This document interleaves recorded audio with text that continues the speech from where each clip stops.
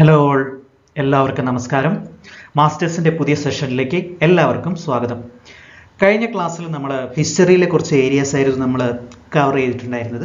British അധിനിവേശം ഇന്ത്യയിൽ എന്ന ആദ്യത്തെ പാർട്ട്, അതിൽ നമ്മൾ പോർച്ചുഗലിൻ്റെ വരവ് കണ്ടു. പോർച്ചുഗീസുകാർ ഇന്ത്യയിലേക്ക് എത്തുന്നത്, ബ്രിട്ടീഷുകാർ വരുന്നു, റോബർട്ട് ക്ലൈവിൻ്റെ നേതൃത്വത്തിലുള്ള അധികാരമേൽക്കുന്നു. പ്ലാസി യുദ്ധത്തിൽ സിറാജുദ്ദൗളയെ പരാജയപ്പെടുത്തിക്കൊണ്ട് ബ്രിട്ടീഷുകാർ ബംഗാളിൽ അധികാരമേൽക്കുന്നു. റോബർട്ട് ക്ലൈവിൻ്റെ കാലത്ത് നടന്ന ചില പ്രധാന യുദ്ധങ്ങൾ, ചില പ്രധാന സംഭവങ്ങൾ, അതെല്ലാം നമ്മൾ കണ്ടു കഴിഞ്ഞു. ഇനി അടുത്തത് നമ്മൾ പറയാൻ പോകുന്നത്, ഇനി ആ ഒരു സംഭവം പറയുന്നതിന് മുന്നേ തന്നെ ഞാൻ നിങ്ങളോട് എല്ലാവരുമായിട്ട്, എൻ്റെ ലിസണേഴ്സ് ആയിട്ടുള്ള നിങ്ങളെല്ലാവരുമായിട്ട് ഞാനൊരു കാര്യം പറയട്ടെ. നമ്മളെല്ലാവരും ഒരു പ്രത്യേക സംഗതി, ഒരു കാര്യത്തിനെ അത് കേൾക്കുന്ന ആ ഒരു ഏത് രീതിയിലാണ് ആ കാര്യം കേൾക്കുന്നത് എന്നതിനെ അടിസ്ഥാനപ്പെടുത്തിയിരിക്കുക അതിനെപ്പറ്റി ഒരു മനസ്സിലാക്കുക, നമുക്ക് അതിനെ മനസ്സിലാക്കാനായിട്ട് ഉണ്ടാവുക. ഒരു യഥാർത്ഥത്തിൽ ഒരു സംഗതി ഒരു പഠിക്കണം, ഇത് ഒരു പുസ്തകത്തിൽ നോക്കി കാണാതെ വായിച്ച, അല്ലെങ്കിൽ അത് ചെയ്യണം, ഇത് പരീക്ഷയ്ക്കുള്ളതാണ് എന്നുള്ള രീതിയിലേക്ക് വരുമ്പോൾ ചിലപ്പോൾ ഒരാൾക്ക്, അല്ലെങ്കിൽ ഈ പറഞ്ഞ പോലെ ഹിസ്റ്ററിയൊക്കെ ബോറായിട്ടിരിക്കുന്ന, വർഷങ്ങളൊക്കെ ഓർത്തെടുക്കാനൊക്കെ ബുദ്ധിമുട്ടായിരിക്കുന്ന ഒരാൾക്ക് ഒരുപക്ഷെ സംടൈംസ് ചിലപ്പോൾ അതൊരു റഫ് ടാസ്ക് ആയിരിക്കും, കുറച്ചൊരു ബുദ്ധിമുട്ടുള്ളൊരു കാര്യമായിരിക്കും. ബട്ട് നമുക്കറിയാവുന്ന ഒരാളാണെന്ന് സങ്കല്പിച്ചുകൊണ്ട് അയാളുടെ ജീവിതത്തിൽ നടന്ന കുറച്ച് കാര്യങ്ങളെപ്പറ്റി നമ്മളിങ്ങനെ കുറേശ്ശെയായിട്ട് നമ്മളത് മനസ്സിലാക്കാൻ നിൽക്കുകയാണെന്നുണ്ടെങ്കിൽ അത് കുറച്ചുകൂടി ഒന്ന് സിമ്പിളായിരിക്കും എന്നാണ് എനിക്ക് തോന്നുന്നത്. അപ്പോൾ നമുക്ക് ചർച്ച ചെയ്യാൻ പോകുന്നത് ഒരാളിനെ പറ്റിയാണ്. അയാളുടെ പേരാണ് വാറൻ ഹേസ്റ്റിങ്സ്. വാറൻ ഹേസ്റ്റിങ്സ് എന്ന് പറഞ്ഞ ഒരാളിനെ പറ്റിയാണ്. ഒരു ഇംഗ്ലീഷുകാരനായ ഒരു ചെറുപ്പക്കാരനായിരുന്നു വാറൻ ഹേസ്റ്റിങ്സ്. ഒരുപാട് ബുദ്ധിമുട്ടിയൊക്കെയാണ് ഈ വാറൻ ഹേസ്റ്റിങ്സിനെ വളർത്തിക്കൊണ്ടുവന്ന് നല്ല സ്കൂളിലേക്ക് കൊണ്ടാക്കി. പക്ഷേ ഇദ്ദേഹത്തിൻ്റെ പേരൻസിൻ്റെ മരണത്തോടു കൂടി ഇദ്ദേഹത്തിന് സ്കൂൾ വിദ്യാഭ്യാസം മതിയാക്കേണ്ടി വന്നു. അപ്പോൾ അത്ര നാളുണ്ടായ വിദ്യാഭ്യാസത്തിൻ്റെ അടിസ്ഥാനത്തിൽ അന്ന് ബ്രിട്ടൻ അല്ലെങ്കിൽ ഇംഗ്ലണ്ടിൽ ഉണ്ടായിരുന്ന ഒരു കമ്പനിയായിരുന്ന ഇംഗ്ലീഷ് ഈസ്റ്റ് ഇന്ത്യ കമ്പനിയിൽ ഒരു ക്ലർക്കായി ഇദ്ദേഹം തൻ്റെ ഔദ്യോഗിക ജീവിതം ആരംഭിച്ചു. അധികം താമസിയാതെ തന്നെ ഇദ്ദേഹം ഇംഗ്ലണ്ടിൽ നിന്ന് ഇന്ത്യയിലേക്ക് സ്ഥലം മാറ്റപ്പെട്ടു. അന്ന് ബ്രിട്ടീഷുകാർ ഇന്ത്യയിൽ ആധിപത്യം ഉറപ്പിച്ചു തുടങ്ങിയ റോബർട്ട് ക്ലൈവിൻ്റെ കാലഘട്ടത്തിൽ തന്നെ വാറൻ ഹേസ്റ്റിങ്സ് ഇന്ത്യയിൽ എത്തിയിരുന്നു. തൻ്റെ സ്വതസിദ്ധമായിട്ടുള്ള കഠിനാധ്വാന ശേഷിയും ആ ഒരു ഹാർഡ് വർക്കിംഗ് എബിലിറ്റിയൊക്കെ ഉപയോഗിച്ച് സ്വന്തം ജോലിയിൽ ഒരുപാട് ഉയരത്തിലെത്താനായിട്ട് വാറൻ ഹേസ്റ്റിങ്സിന് കഴിഞ്ഞു. ഒരു ക്ലർക്കായി ജീവിതം തുടങ്ങിയ വാറൻ ഹേസ്റ്റിങ്സ് സ്വന്തം കഠിനാധ്വാനത്തിൻ്റെ ഫലമായിട്ട് ബംഗാളിൻ്റെ ഗവർണർ സ്ഥാനം വരെ എത്തി. അതിനുശേഷം ഇദ്ദേഹത്തിൻ്റെ ജീവിതത്തിൻ്റെ മൊത്തത്തിൽ നമുക്കൊന്ന് ജസ്റ്റ് ഒന്ന് പറയുകയാണെന്നുണ്ടെങ്കിൽ, പിന്നീട് അങ്ങോട്ട് ഈ വാറൻ ഹേസ്റ്റിങ്സിൻ്റെ നേതൃത്വത്തിൽ നടന്ന പല കാര്യങ്ങളും, അദ്ദേഹത്തിൻ്റെ ജീവിതകാലത്ത് നടന്ന കുറച്ച് യുദ്ധങ്ങൾ, ബ്രിട്ടൻ ഈ വാറൻ ഹേസ്റ്റിങ്സ് ഇന്ത്യയിലെ ഒരു നേതൃപദവിയിലേക്ക് ഉയർന്ന ഇദ്ദേഹത്തിൻ്റെ നേതൃത്വത്തിൽ ഇന്ത്യയിൽ നടന്ന കുറേ കാര്യങ്ങൾ, കുറേ യുദ്ധങ്ങൾ നടന്നു. പക്ഷേ ഇതൊക്കെയാണെന്നുണ്ടെങ്കിലും ചില സംഭവങ്ങളൊക്കെ ഇദ്ദേഹത്തിൻ്റെ പ്രതിച്ഛായയ്ക്ക് മങ്ങലേൽപ്പിക്കുന്ന കുറേ സംഭവങ്ങൾ നടന്നു. തിരികെ വിളിക്കപ്പെട്ടതിന് ശേഷം ഇദ്ദേഹം അവിടെ ഇംഗ്ലണ്ടിൽ കോടതി മുമ്പാകെ കുറ്റവിചാരണ ചെയ്യപ്പെട്ടു. അതിനെ പറയുന്ന പേരാണ് ഇംപീച്ച്മെന്റ്. ഒരേ സമയം ഒരു കഠിനാധ്വാനിയായിട്ട് തൻ്റെ ഔദ്യോഗിക ജീവിതം തുടങ്ങുകയും പക്ഷേ അതിൻ്റെ ഒരു ക്ലൈമാക്സ് ജീവിതത്തിൻ്റെ ഒരു അവസാന ഘട്ടത്തിൽ എത്തുമ്പോൾ, ഔദ്യോഗിക ജീവിതത്തിൻ്റെ ഒരു അവസാന ഘട്ടത്തിൽ എത്തുമ്പോഴേക്കും ഒരു മോശം പ്രതിച്ഛായ ഇദ്ദേഹത്തിൻ്റെ ജീവിതത്തിന് ഉണ്ടാകേണ്ടി വന്ന ഒരു അവസ്ഥാവിശേഷം കൂടി ഉണ്ടായി. അപ്പോൾ ഇതായിരുന്നു ഈ വാറൻ ഹേസ്റ്റിങ്സിൻ്റെ മൊത്തത്തിലുള്ള ഔദ്യോഗിക ജീവിതം എന്ന് പറഞ്ഞാൽ. ഇദ്ദേഹത്തിൻ്റെ ഒരു ചെറിയൊരു പിക്ചറാണ് ഞാനിവിടെ പറഞ്ഞത്. അപ്പോൾ ഇതിൽ നമുക്ക് പ്രധാനപ്പെട്ട ഒരു കോമ്പറ്റേറ്റീവ് എക്സാമിനൊക്കെ വേണ്ടുന്ന ഒരു പോയിന്റ് ഓഫ് വ്യൂവിൽ നമുക്ക് ഒന്ന് നോക്കാം. അപ്പോൾ നമുക്ക് തുടങ്ങാമല്ലേ? ഓക്കെ. അപ്പോൾ നമ്മൾ ആദ്യമേ പറഞ്ഞു, ഇംഗ്ലീഷ് ഈസ്റ്റ് ഇന്ത്യ കമ്പനിയിലെ ഒരു ക്ലർക്കായിട്ടായിരുന്നു വാറൻ ഹേസ്റ്റിങ്സ് ഇന്ത്യയിലെത്തുന്നത്. ബംഗാളിലെ അവസാന ഗവർണറായിരുന്നു വാറൻ ഹേസ്റ്റിങ്സ്, അതേസമയം ആദ്യ ഗവർണർ ജനറലും. അപ്പം എന്താണ് ഈ ഗവർണറും ഗവർണർ ജനറൽ തമ്മിലുള്ള വ്യത്യാസം? നമ്മൾ ഓൾറെഡി പറഞ്ഞു കഴിഞ്ഞു. ഇന്ത്യയിൽ ആദ്യമായിട്ടെത്തിയ ബ്രിട്ടീഷുകാർ അവരുടെ ഇംഗ്ലീഷ് ഈസ്റ്റ് ഇന്ത്യ കമ്പനിയുടെ നേതൃത്വത്തിലാണ് ഇന്ത്യയിൽ ഭരണം ഉറപ്പിച്ചതെന്ന് പറഞ്ഞു. അപ്പോൾ ഇംഗ്ലീഷ് ഈസ്റ്റ് ഇന്ത്യ കമ്പനിയുടെ നേതൃത്വത്തിലായിരുന്നു റോബർട്ട് ക്ലൈവ്. അദ്ദേഹം ഈ റോബർട്ട് ക്ലൈവ് ഒക്കെ ഈസ്റ്റ് ഇന്ത്യ കമ്പനിയുടെ കീഴിലായിരുന്നു വന്നത്. അപ്പോൾ ഈ ഈസ്റ്റ് ഇന്ത്യ കമ്പനിയെ കൺട്രോൾ ചെയ്യാൻ വേണ്ടിയിട്ട് ബ്രിട്ടീഷ് പാർലമെന്റ് ഒരു നിയമം പാസ്സാക്കി. ആ നിയമമായിരുന്നു 1773 റെഗുലേറ്റിംഗ് ആക്ട്. അപ്പോൾ ഈ റെഗുലേറ്റിംഗ് ആക്ട് പ്രകാരം ഈ റെഗുലേറ്റിംഗ് ആക്ട് പ്രകാരം ഗവർണർ എന്നുള്ള ഒരു പേര് മാറ്റി ഗവർണർ ജനറലാക്കി. അപ്പോൾ ബംഗാളിലെ അവസാന ഗവർണറായിരുന്നു വാറൻ ഹേസ്റ്റിങ്സ്. അതേസമയം 1773 റെഗുലേറ്റിംഗ് ആക്ട് പ്രകാരമുള്ള ആദ്യ governor ജനറലുമായിരുന്നു Warren Hastings. English east India കമ്പനിയെ നിയന്ത്രിക്കാനായി കൊണ്ടുവന്ന നിയമമായിരുന്നു 1773 നിയമം. ബ്രിട്ടീഷ് ഇന്ത്യയിലെ ആദ്യ ഗവർണർ ജനറൽ ആയിരുന്നു വാറൻ ഹേസ്റ്റിംഗ്സ്. അതേസമയം ഏറ്റവും കൂടുതൽ കാലം ഗവർണർ ജനറൽ ആയിട്ടിരുന്നതും വാറൻ ഹേസ്റ്റിംഗ്സ് തന്നെയായിരുന്നു. ഇദ്ദേഹം ചെയ്ത ആദ്യ പ്രവൃത്തി എന്ന് പറഞ്ഞാൽ ഈ റോബർട്ട് ക്ലൈവ്, തന്റെ മുൻഗാമിയായിരുന്ന റോബർട്ട് ക്ലൈവ് നടപ്പിലാക്കിയ ബംഗാളിലെ ദ്വിഭരണം ഈ വാറൻ ഹേസ്റ്റിംഗ്സ് അവസാനിപ്പിച്ചു. ഇന്ത്യയിലെ ആദ്യ പത്രമായ ജെയിംസ് അഗസ്റ്റസ് ഹിക്കിയുടെ ബംഗാൾ ഗസറ്റ് 1780 പ്രസിദ്ധീകരണം ആരംഭിച്ചു. അപ്പോൾ വാറൻ ഹേസ്റ്റിംഗ്സിന്റെ കാലഘട്ടത്തിലായിരുന്നു, അദ്ദേഹത്തിന്റെ ഭരണകാലഘട്ടത്തിലായിരുന്നു ഇന്ത്യയിലെ ആദ്യ പത്രമായ ജെയിംസ് അഗസ്റ്റസ് ഹിക്കിയുടെ ബംഗാൾ ഗസറ്റ് 1780 പ്രസിദ്ധീകരണം ആരംഭിച്ചത്. 1773 റെഗുലേറ്റിംഗ് ആക്ട് പ്രകാരം കൽക്കട്ടയിൽ ആദ്യ സുപ്രീം കോടതി സ്ഥാപിതമായി. സർ എലിജ ഇംപെ ആയിരുന്നു ആദ്യ ചീഫ് ജസ്റ്റിസ്. 1773 റെഗുലേറ്റിംഗ് ആക്ട് പ്രകാരം കൽക്കട്ടയിൽ ഇന്ത്യയിൽ തന്നെ ആദ്യ സുപ്രീം കോടതി സ്ഥാപിതമായി. സർ എലിജ ഇംപെ ആയിരുന്നു ആദ്യ ചീഫ് ജസ്റ്റിസ്. 1774 നടന്ന റോഹില്ല യുദ്ധത്തിൽ അവധിലെ നവാബായിരുന്ന ഷൂജ ഉദ് ദൗള റോഹിൽഖണ്ഡിനെ പിടിച്ചെടുത്തതും വാറൻ ഹേസ്റ്റിംഗ്സിന്റെ ഭരണകാലഘട്ടത്തിലായിരുന്നു. ഒന്നാം മറാത്ത യുദ്ധം 1781 മുതൽ 82 വരെ നീണ്ടുനിന്ന ഒന്നാം മറാത്ത യുദ്ധം നടന്നത് വാറൻ ഹേസ്റ്റിംഗ്സിന്റെ ഭരണകാലഘട്ടത്തിൽ. ഇതിന്റെ ഭാഗമായി ഉണ്ടായ ഉടമ്പടിയായിരുന്നു സാൽബായ് ഉടമ്പടി. ഏകദേശം 10 മില്യൺ ആൾക്കാരുടെ ജീവൻ അപഹരിച്ച ബംഗാൾ ക്ഷാമം ഉണ്ടായത് ഇദ്ദേഹത്തിന്റെ ഭരണകാലഘട്ടത്തിലായിരുന്നു. അപ്പോൾ രണ്ടാം ആംഗ്ലോ മൈസൂർ യുദ്ധം 1780-84 കാലയളവിൽ ഉണ്ടായത് ആയിരുന്നു. 1780-84 കാലയളവിൽ നടന്നു. ഇതിനെ തുടർന്ന് ടിപ്പു സുൽത്താനുമായി മംഗലാപുരം ഉടമ്പടി ഉണ്ടായി. അടുത്ത പറയുകയാണെന്നുണ്ടെങ്കിൽ വാറൻ ഹേസ്റ്റിംഗ്സ് മുൻകൈയെടുത്ത് സർ വില്യംസ് ജോൺസിന്റെ നേതൃത്വത്തിൽ royal Asiatic society of Bengal 1784 സ്ഥാപിച്ചത്. അപ്പോൾ royal Asiatic society of Bengal സ്ഥാപിച്ചത് വാറൻ ഹേസ്റ്റിംഗ്സിന്റെ ഭരണകാലഘട്ടത്തിലായിരുന്നു. അതിന് നേതൃത്വം വഹിച്ചത് വില്യം ജോൺസ് ആയിരുന്നു. അതിന്റെ ആസ്ഥാനം കൽക്കത്തയിലായിരുന്നു. സ്ഥാപിതമായ വർഷം 1784. ഇതുകൂടാതെ മനുസ്മൃതി ഇംഗ്ലീഷിലേക്ക് തർജ്ജമ ചെയ്തത് വില്യം ജോൺസ് ആയിരുന്നു. അപ്പൊ വില്യം ജോൺസിനെ പറ്റി പറയുകയാണെന്നുണ്ടെങ്കിൽ 2 പോയിന്റ് ഉണ്ട്. ഒന്ന്, royal Asiatic society of Bengal സ്ഥാപിച്ചു, അത് സർ വില്യം ജോൺസ് ആയിരുന്നു. കൽക്കത്തയിലാണ് അതിന്റെ ആസ്ഥാനം. 1784 ഇത് സ്ഥാപിതമായത്. മനുസ്മൃതി ഇംഗ്ലീഷിലേക്ക് തർജ്ജമ ചെയ്തത് വില്യം ജോൺസ് ആയിരുന്നു. അടുത്തത് പിറ്റ്സ് ഇന്ത്യ ആക്ട് എന്ന് പറഞ്ഞൊരു ആക്ട് 1784 കൊണ്ടുവന്നു. എന്തിനായിരുന്നു ഈ ആക്ട് എന്ന് ചോദിച്ചാൽ, നമ്മുടെ ഈ നേരത്തെ പറഞ്ഞു 1773 ആക്ട് പ്രകാരമായിരുന്നു ഈ ഗവർണർ ജനറൽ എന്നൊക്കെ ഉള്ള പേരൊക്കെ മാറ്റിയതെന്ന് പറഞ്ഞു. അപ്പോൾ ഈ ആക്ടിൽ കുറച്ച് പോരായ്മകളും പ്രശ്നങ്ങളൊക്കെ ഉണ്ടായിരുന്നു. അതിലെ പോരായ്മകളൊക്കെ പരിഹരിക്കുന്നതിന് വേണ്ടി കൊണ്ടുവന്ന ഒരു ആക്ട് ആയിരുന്നു പിറ്റ്സ് ഇന്ത്യ ആക്ട്. ഈ ആക്ട് കൊണ്ടുവന്നത് 1784 ആദ്യമായി ഒരു റവന്യൂ ബോർഡ് സ്ഥാപിച്ചതും ഒരു കളക്ടറെ നിയമിച്ചതും റവന്യൂ ഉദ്യോഗസ്ഥരെ നിയമിച്ചതും വാറൻ ഹേസ്റ്റിംഗ്സിന്റെ ഭരണകാലഘട്ടത്തിലായിരുന്നു. അപ്പോൾ റവന്യൂ ബോർഡ് സ്ഥാപിച്ചു, കളക്ടറെ നിയമിച്ചു, റവന്യൂ ഉദ്യോഗസ്ഥരെ നിയമിച്ചു. അപ്പോൾ ഇത് ഇത്രയും പ്രധാനപ്പെട്ട റവന്യൂവുമായിട്ട് ബന്ധപ്പെട്ട ആൾക്കാരായിരുന്നു. ഇവരെല്ലാം നിയമിച്ചത്, അപ്പോയിന്റ്മെന്റ്സ് നടന്നത് വാറൻ ഹേസ്റ്റിംഗ്സിന്റെ ഭരണകാലത്തായിരുന്നു. അടുത്ത പറയുകയാണെന്നുണ്ടെങ്കിൽ ട്രഷറി മുർഷിദാബാദിൽ നിന്നും കൽക്കത്തയിലേക്ക് മാറ്റിയതും ഇദ്ദേഹത്തിന്റെ ഭരണകാലഘട്ടത്തിലായിരുന്നു. ട്രഷറി സാമ്പത്തിക ആയിട്ടുള്ള ഇടപാടുകൾ നടത്തുന്ന ട്രഷറി മുർഷിദാബാദിൽ നിന്നും കൽക്കത്തയിലേക്ക് മാറ്റിയതും വാറൻ ഹേസ്റ്റിംഗ്സിന്റെ ഭരണകാലഘട്ടത്തിലായിരുന്നു. ബനാറസ് ഉടമ്പടി, ഫൈസാബാദ് ഉടമ്പടി, സൂററ്റ് ഉടമ്പടി, പുരന്ദർ ഉടമ്പടി എന്നിവ ഒപ്പുവെച്ചു. പ്രധാനപ്പെട്ട 4 ഉടമ്പടികളാണ്. 1773 നിലവിൽ വന്ന 2 ഉടമ്പടികൾ, ഒന്ന് ബനാറസ് ഉടമ്പടി, ഒന്ന് ഫൈസാബാദ് ഉടമ്പടി. 1775 സൂററ്റ് ഉടമ്പടി, 1776 പുരന്ദർ ഉടമ്പടി എന്നിവ ഒപ്പുവെച്ചത് ഇദ്ദേഹത്തിന്റെ ഭരണകാലത്തായിരുന്നു. അപ്പോൾ നോക്കാം, ബനാറസ് ഉടമ്പടി 1773, ഫൈസാബാദ് ഉടമ്പടി 1773. 1773 തന്നെയുള്ള 2 ഉടമ്പടികൾ, ഒന്ന് ബനാറസും ഒന്ന് ഫൈസാബാദും. 1775 സൂററ്റ് ഉടമ്പടി, പുരന്ദർ ഉടമ്പടി 1776. അപ്പോൾ ഇത്രയും ഉടമ്പടികൾ ഒപ്പുവെച്ചത് ആരുടെ കാലഘട്ടത്തിലാണ്? വാറൻ ഹേസ്റ്റിങ്സിന്റെ ഭരണകാലഘട്ടത്തിലായിരുന്നു ഇത്രയും ഉടമ്പടികൾ ഒപ്പുവെച്ചത്. കൊൽക്കത്തയിലെ ആദ്യ മദ്രസ സ്ഥാപിതമായത് വാറൻ ഹേസ്റ്റിങ്സിന്റെ ഭരണകാലഘട്ടത്തിലായിരുന്നു.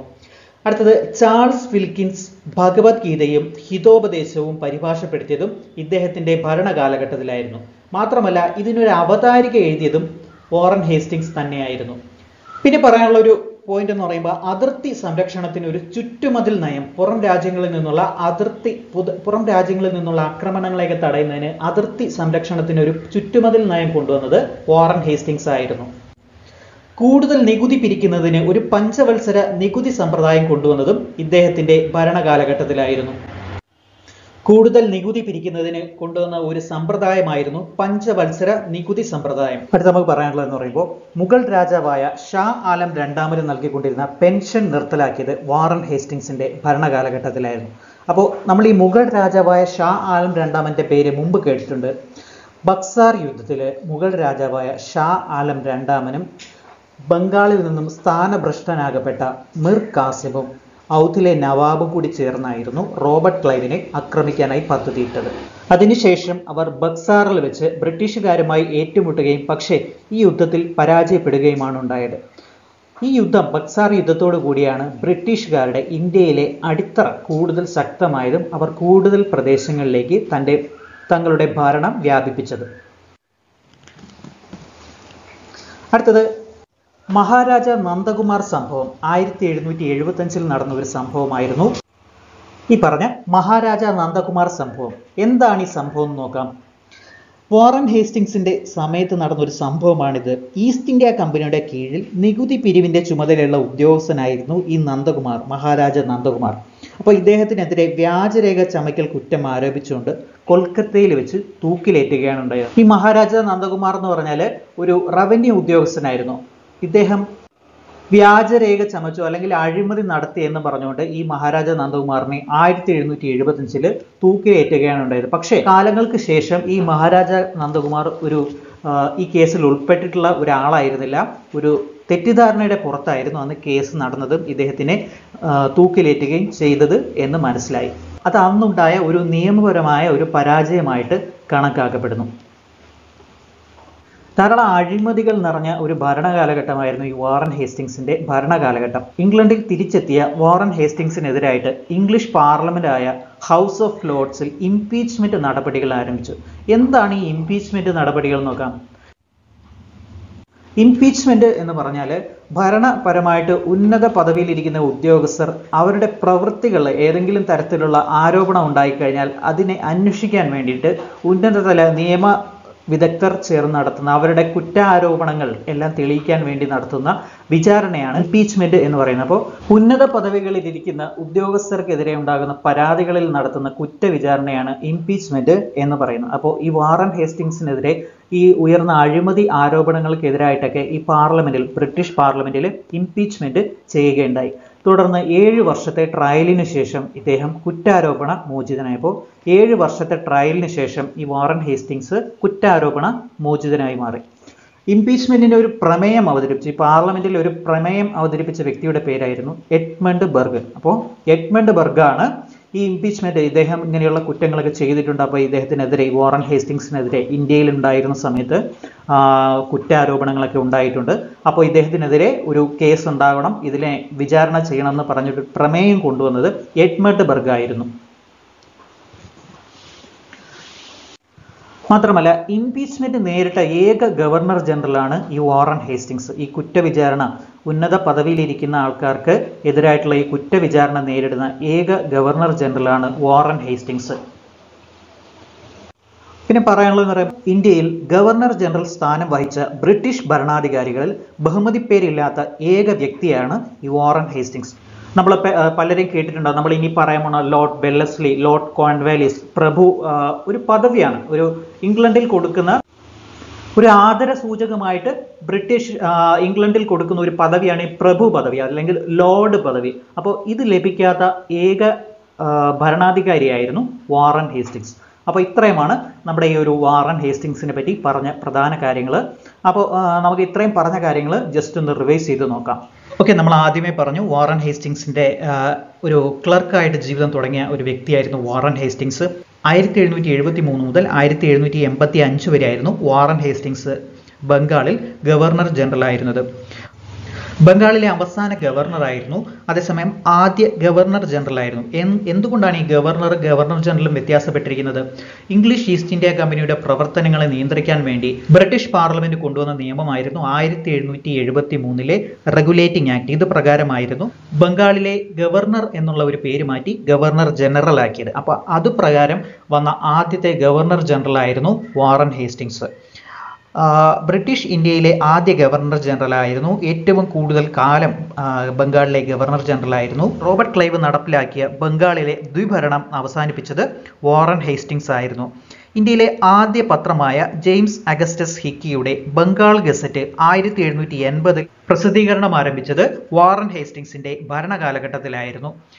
1773 റെഗുലേറ്റിംഗ് ആക്ട് പ്രകാരമായിരുന്നു കൽക്കത്തയിലെ ആദ്യ സുപ്രീം കോടതി സ്ഥാപിതമായത്. അതിലെ ആദ്യ ചീഫ് ജസ്റ്റിസ് ആയിരുന്നു സർ എലിജ ഇംപെ. 1774 നടന്ന റോഹില്ല യുദ്ധത്തിൽ അവധിലെ നവാബായിരുന്ന ഷൂജ ഉദ്ദൗള റോഹിൽഖണ്ഡിനെ പിടിച്ചെടുത്തു. അടുത്തത് ഒന്നാം മറാത്ത യുദ്ധം. ബ്രിട്ടീഷുകാരും മറാത്തരുമായിട്ട് നടന്ന ഒന്നാം മറാത്ത യുദ്ധം 1781 മുതൽ 82 വരെയുള്ള കാലയളവിൽ നടന്നു. ഇതിനെ തുടർന്നുണ്ടായ ഉടമ്പടിയായിരുന്നു സാൽബായ് ഉടമ്പടി. ഏകദേശം 10 മില്യൺ ആൾക്കാരുടെ ജീവൻ അപഹരിച്ച ബംഗാൾ ക്ഷാമം ഉണ്ടായത് ഇദ്ദേഹത്തിൻ്റെ ഭരണകാലഘട്ടത്തിലായിരുന്നു. അടുത്തത് രണ്ടാം ആംഗ്ലോ മൈസൂർ യുദ്ധം ടിപ്പു സുൽത്താനുമായിട്ടായിരുന്നു ഉണ്ടായത്. 1780 മുതൽ 84 വരെയുള്ള കാലയളവിലുണ്ടായിരുന്നു. ഇതിനെ തുടർന്നായിരുന്നു മംഗലാപുരം ഉടമ്പടി ഉണ്ടായത്. Royal Asiatic society of Bengal സ്ഥാപിതമായത് വാറൻ ഹേസ്റ്റിങ്സിന്റെ ഭരണകാലഘട്ടത്തിലായിരുന്നു. അതിന് മുൻകൈയെടുത്തത് വില്യം ജോൺസ് ആയിരുന്നു. കൽക്കത്തയിലായിരുന്നു ഈ ഒരു സ്ഥാപനം, ഇതിന്റെ ഹെഡ് ക്വാർട്ടേഴ്സ്. ഇന്ത്യയിലെ സംസ്കാരത്തെ പറ്റിയൊക്കെ പഠിക്കുന്നതിനും അതിനു വേണ്ടിയിട്ടുള്ള കാര്യങ്ങൾക്കൊക്കെ ആയിരുന്നു ഈ ഒരു റോയൽ ഏഷ്യാറ്റിക് സൊസൈറ്റി സ്ഥാപിതമായത്. 1784 സർ വില്യം ജോൺസിന്റെ നേതൃത്വത്തിൽ ഇത് സ്ഥാപിക്കപ്പെട്ടത്. പിന്നെ മനുസ്മൃതി ഇംഗ്ലീഷിലേക്ക് തർജ്ജമ ചെയ്ത വ്യക്തിയും വില്യം ജോൺസ് ആയിരുന്നു. പിറ്റ്സ് ഇന്ത്യ ആക്ട് 1784 നിലവിൽ വന്നു. എന്തായിരുന്നു ഇതിന്റെ ഉദ്ദേശം എന്ന് വെച്ചാൽ 1773 റെഗുലേറ്റിംഗ് ആക്ടിന്റെ ചില പോരായ്മകൾ ഉണ്ടായിരുന്നു. അത് പരിഹരിക്കാൻ വേണ്ടിയായിരുന്നു പിറ്റ്സ് ഇന്ത്യ ആക്ട് നിലവിൽ വന്നത്. പിന്നെ റവന്യൂ ബോർഡ് സ്ഥാപിതമായി. ആദ്യമായിട്ട് കളക്ടറെ നിയമിച്ചു. റവന്യൂ ഉദ്യോഗസ്ഥരെ ആദ്യമായിട്ട് നിയമിച്ചു. ഇതെല്ലാം വാറൻ ഹേസ്റ്റിങ്സിന്റെ ഭരണകാലഘട്ടത്തിലായിരുന്നു. പിന്നെ ട്രഷറി മുർഷിദാബാദിൽ നിന്നും കൽക്കത്തയിലേക്ക് മാറ്റിയതും ഇദ്ദേഹത്തിന്റെ ഭരണ കാലഘട്ടത്തിലായിരുന്നു. പിന്നെ പ്രധാനപ്പെട്ട 4 ഉടമ്പടികളുണ്ട്. ബനാറസ് ഉടമ്പടി, ഫൈസാബാദ് ഉടമ്പടി, ഇത് ഒരു കൊല്ലമായിരുന്നു, 1773 സൂററ്റ് ഉടമ്പടി 1775 പുരന്ദർ ഉടമ്പടി 1776 അപ്പോൾ ഇതൊക്കെ ഒന്ന് വായിച്ച് പഠിച്ച് മനസ്സിലാക്കി വെച്ചേക്കാം. അടുത്തത് കൊൽക്കത്തയിൽ ആദ്യ മദ്രസ സ്ഥാപിച്ചത് വാറൻ ഹേസ്റ്റിങ്സിന്റെ ഭരണകാലഘട്ടത്തിലായിരുന്നു. അപ്പോൾ ചാൾസ് വിൽക്കിൻസ് ഭഗവത്ഗീതയും ഹിതോപദേശവും ഇംഗ്ലീഷിലേക്ക് പരിഭാഷപ്പെടുത്തിയതും വാറൻ ഹേസ്റ്റിങ്സിന്റെ ഭരണകാലഘട്ടത്തിലായിരുന്നു. ഇതിന് അവതാരിക എഴുതിയതും വാറൻ ഹേസ്റ്റിങ്സ് തന്നെയായിരുന്നു. പിന്നെ അതിർത്തി സംരക്ഷണത്തിനായിട്ട് ഇദ്ദേഹം കൊണ്ടുവന്ന ഒരു ചുറ്റുമതിൽ നയം, ശത്രു രാജ്യങ്ങളിൽ നിന്നൊക്കെ തൻ്റെ രാജ്യത്ത് ഇന്ത്യയെ പ്രൊട്ടക്റ്റ് ചെയ്യാൻ വേണ്ടിയിട്ട് ഒരു ചുറ്റുമതിൽ നയം കൊണ്ടുവന്നു. കൂടുതൽ നികുതി പിരിക്കുന്നതിന് പഞ്ചവത്സര നികുതി സമ്പ്രദായം. അപ്പോൾ നികുതി സമ്പ്രദായമൊക്കെ ഇദ്ദേഹം വന്ന സമയത്ത്, ഇന്ത്യയിലേക്ക് എത്തിയ സമയത്ത് താറുമാറായിട്ട് കിടക്കുന്ന ഒരു അവസ്ഥയിലായിരുന്നു. അപ്പോൾ നികുതി നല്ല രീതിയിൽ ഇന്ത്യക്കാരായിട്ടുള്ള ആൾക്കാരിൽ നിന്നെല്ലാം കളക്ട് ചെയ്തെടുക്കുന്നതിന് വേണ്ടിയിട്ട് ഒരു പഞ്ചവത്സര നികുതി സമ്പ്രദായം കൊണ്ടുവന്നു, വാറൻ ഹേസ്റ്റിങ്സ് കൊണ്ടുവന്നു. മുഗൾ രാജാവായിരുന്ന ഷാ ആലം രണ്ടാമന് നൽകിക്കൊണ്ടിരുന്ന പെൻഷൻ നിർത്തലാക്കിയതും ഈ വാറൻ ഹേസ്റ്റിങ്സിന്റെ ഭരണകാലഘട്ടത്തിലായിരുന്നു. മുഗൾ രാജാവായിരുന്ന ഷാ ആലം രണ്ടാമന്റെ കൂടെ നേതൃത്വത്തിലായിരുന്നു ബക്സാർ യുദ്ധം നടന്നത്. ബക്സാർ യുദ്ധത്തോടൊക്കെ കൂടിയായിരുന്നു ഇന്ത്യയിലെ കൂടുതൽ മേഖലകളിലേക്കൊക്കെ ബ്രിട്ടീഷുകാർക്ക് വ്യാപിപ്പിക്കാനായിട്ട് കഴിഞ്ഞത്. അപ്പോൾ അതൊക്കെ ഒന്ന് ഓർത്തു വെച്ചേക്കുക. മഹാരാജ നന്ദകുമാർ സംഭവം നടന്നു. 1775 ഈ മഹാരാജ നന്ദകുമാർ സംഭവം നടന്നത്. അപ്പോൾ റവന്യൂ വിഭാഗത്തിലെ ഉദ്യോഗസ്ഥനായിരുന്ന മഹാരാജ നന്ദകുമാർ തൻ്റെ കണക്കുകളിൽ കള്ളം കാണിച്ചു അല്ലെങ്കിൽ അഴിമതി കാണിച്ചു എന്ന് പറഞ്ഞുകൊണ്ട് കുറ്റാരോപിതനാക്കുകയും ഇദ്ദേഹത്തിനെ തൂക്കിലേറ്റുകയും ചെയ്തു. പക്ഷേ കാലങ്ങൾക്ക് ശേഷം ഇദ്ദേഹം നിരപരാധിയാണെന്ന് മനസ്സിലായി. ഇത് അന്നുണ്ടായിരുന്ന ഒരു നിയമപരമായിട്ടുള്ള ഒരു പരാജയമായി, ഒരു വൻ പരാജയമായിട്ടാണ് വിലയിരുത്തപ്പെട്ടിരുന്നത്. പിന്നെ 7 വർഷത്തെ ട്രയലിന് അദ്ദേഹം ഈ വാറൻ ഹേസ്റ്റിങ്സിന്റെ ഇന്ത്യയിലെ ഭരണം ഒരുപാട് അഴിമതികളൊക്കെ നിറഞ്ഞതായിരുന്നു. ഇംഗ്ലണ്ടിൽ തിരിച്ചെത്തിയതിനു ശേഷം ഇദ്ദേഹത്തിനെതിരായിട്ട് ഇംപീച്ച്മെന്റ് നടപടികൾ ഉണ്ടായി. ഒരു ഉന്നത പദവിയിലിരിക്കുന്ന ആൾക്കാരെ അവർക്കെതിരെ ആരോപണങ്ങൾ ഉണ്ടായിക്കഴിഞ്ഞാൽ അവരെ കുറ്റവിചാരണ ചെയ്യുന്നതിന് വേണ്ടിയിട്ടുള്ള നടപടികളിലേക്ക് കടക്കുന്ന ആ ഒരു പ്രോസസ്സ്, കുറ്റവിചാരണ ചെയ്യുന്ന പ്രോസസ്സിനെ പറയുന്ന പേരാണ് ഇംപീച്ച്മെന്റ് നടപടി എന്ന് പറയുമ്പോൾ അദ്ദേഹത്തിന്റെ കാലത്തുണ്ടായിരുന്ന പല ആക്ടിവിറ്റീസിന്റെയും അടിസ്ഥാനത്തിൽ അദ്ദേഹത്തിനെതിരെ ഇംപീച്ച്മെന്റിനുള്ള പ്രമേയം അവതരിപ്പിച്ചത് എഡ്മണ്ട് ബർഗ് ആയിരുന്നു. ഇംപീച്ച്മെന്റ് നേരിട്ട ഏക ഗവർണർ ജനറൽ ആയിരുന്നു ഈ വാറൻ ഹേസ്റ്റിങ്സ്. ഇന്ത്യയിൽ ഗവർണർ ജനറൽ സ്ഥാനം വഹിച്ച ബ്രിട്ടീഷ് ഭരണാധികാരികളിൽ ബഹുമതി പേരില്ലാത്ത ഏക വ്യക്തിയും ഈ പറഞ്ഞ വാറൻ ഹേസ്റ്റിങ്സ് ആയിരുന്നു. ഇത്രയും കാര്യങ്ങളായിരുന്നു നമ്മൾ വാറൻ ഹേസ്റ്റിങ്സിനെ പറ്റി പറഞ്ഞു. നമ്മൾ തുടക്കത്തിൽ പറഞ്ഞു ഒരു മനുഷ്യനെ പറ്റിയുള്ള അദ്ദേഹത്തിൻ്റെ നമുക്കറിയുന്ന ഒരാളിനെ പറ്റിയുള്ള ഒരു ചരിത്രം, അദ്ദേഹത്തിൻ്റെ ഒരു ജീവിതത്തിനെ പറ്റി ഒന്ന് നോക്കുവാണ്. അങ്ങനെ ഒന്ന് നോക്കിക്കണ്ടാൽ ഒരു പക്ഷേ നിങ്ങൾക്ക് ഇത് എളുപ്പത്തിൽ മനസ്സിലായേക്കും. ഒരാളുടെ വളർച്ചയും അവസാനം അയാളുടെ ഔദ്യോഗിക ജീവിതത്തിലെ പ്രധാന സംഭവങ്ങളും അവസാനം ഔദ്യോഗിക ജീവിതത്തിൻ്റെ അവസാനത്തെ ക്ലൈമാക്സിൽ അയാൾ ചെന്നെത്തി നിൽക്കുന്ന ഒരു വഴിയും തുടക്കവും ഒരാളുടെ ജനനം മുതൽ അവസാനം വരെയുള്ള കാര്യങ്ങൾ നമുക്കൊരു ടൈം ലൈൻ, ഒരു സീരീസ് പോലെ ഇവിടെ പറയാൻ ഒന്ന് മനസ്സിലാക്കാൻ കഴിഞ്ഞാൽ കുറച്ചുകൂടി അത് ബെറ്ററായിട്ട് നിങ്ങൾക്കത് ഉൾക്കൊള്ളാൻ കഴിയും എന്നാണ് എൻ്റെ ഒരു പ്രതീക്ഷ. അപ്പോൾ നിങ്ങൾക്ക് ഇത് മനസ്സിലായി എന്ന് ഞാൻ വിശ്വസിക്കുന്നു. ഇത് എളുപ്പമാകുന്നു എങ്കിൽ എന്നെ അറിയിക്കുക. പലരും എൻ്റെ വീഡിയോസ് കണ്ട് ഒരുപാട് പേര് അവരുടെ പോസിറ്റീവായിട്ടുള്ള റെസ്പോൺസസ് എന്നെ അറിയിക്കുന്നുണ്ട്. അപ്പോൾ ഒരുപാട് സന്തോഷമുണ്ട്. ഇത് എനിക്ക് കൂടുതൽ വീഡിയോസ് നിങ്ങളിലേക്ക് എത്തിക്കാനായിട്ട്, കൂടുതൽ അറിവ് എനിക്കറിയാവുന്ന രീതിയിൽ നിങ്ങൾക്ക് അത് പറഞ്ഞു തരാനുമുള്ള ഒരു ഒരു ഊർജം തരുന്നു. അപ്പോൾ ഇത്ര നേരം ഇരുന്ന് വീഡിയോ കണ്ടതിൽ എല്ലാവർക്കും ഒരുപാട് സന്തോഷം. അപ്പോൾ പുതിയ വീഡിയോയുമായിട്ട് എത്രയും പെട്ടെന്ന് തന്നെ അടുത്ത സെഷനുമായിട്ട് ഞാൻ നിങ്ങളുടെ അടുത്തെത്താം. എല്ലാവർക്കും താങ്ക് യു. നമ്മുടെ ചാനൽ സബ്സ്ക്രൈബ് ചെയ്യാനായി സബ്സ്ക്രൈബ് ബട്ടൺ പ്രസ് ചെയ്യുക. ഏറ്റവും പുതിയ നോട്ടിഫിക്കേഷൻ ലഭിക്കാനായി ബെൽ ഐക്കൺ പ്രസ് ചെയ്യുക.